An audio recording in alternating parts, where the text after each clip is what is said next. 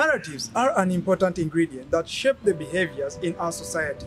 In the aspect of trade, we understand so much that the narratives the Africans harbor are so much important in the way they exchange value for their people. For that matter, free trade is an important understanding that ought to be embraced and practiced in our societies, where people freely move, freely trade, freely create, freely innovate, and exchange value for value with the less hindrances. The ease to start businesses, and at the end of it all, enjoy the best success for our society. For that matter, we actually envision the free trade as one important ingredient to elevate the economic beauty of the Africans. We strongly encourage all stakeholders that do participate into the market space to embrace the free market or free trade narratives, be it policymakers, be it the market traders, be it the individuals that benefit, because at the end of it all, the market leaves no one behind. And more so, when free trade is given a chance, the beauty of society